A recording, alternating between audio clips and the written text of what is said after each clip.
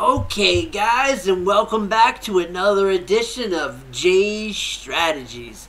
Today we're going to talk about the granddaddy of them all, Bitcoin. Right now, Bitcoin's trading at 54,900. We had a massive dip in the market, and this dip happened because of all the fun and all the stuff happening out there. But guess what?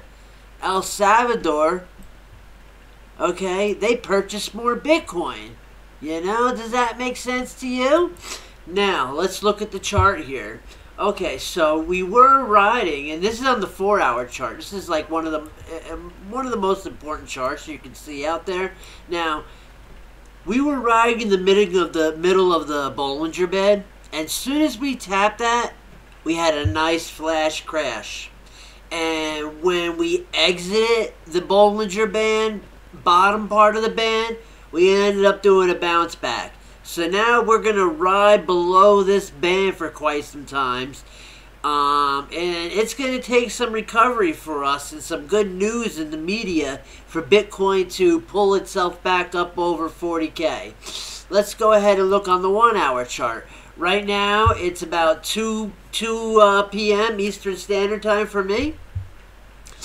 And we're going to pull out here.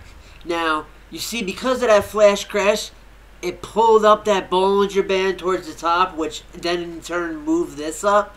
So that's why you see here on this bounce, okay, where it ended up bouncing and coming back above that band, rode the band, and now it's below it. So now we're fighting for this little area here. Now, my expectations would be we can either hit this middle and continue to dip lower, and we would continue to get back to about the 46K range, because that is possible. But if we see the bulls pick it up and go into a bull rally, we will see a short bull run back up to our 51, 52K range, and then we need to hold the line there. So right now, unless there's going to be any kind of parabolic news, right now Bitcoin's trading sideways. Guys, let's just get out there and do what we got to do. Today in the whole market, Bitcoin down in 7 days, 10%. Ethereum is up. Binance has been doing well. Binance has a lot of volatility.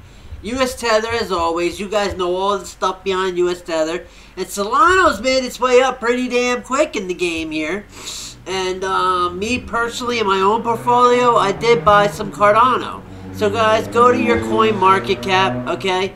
Don't forget to go to my Twitter page.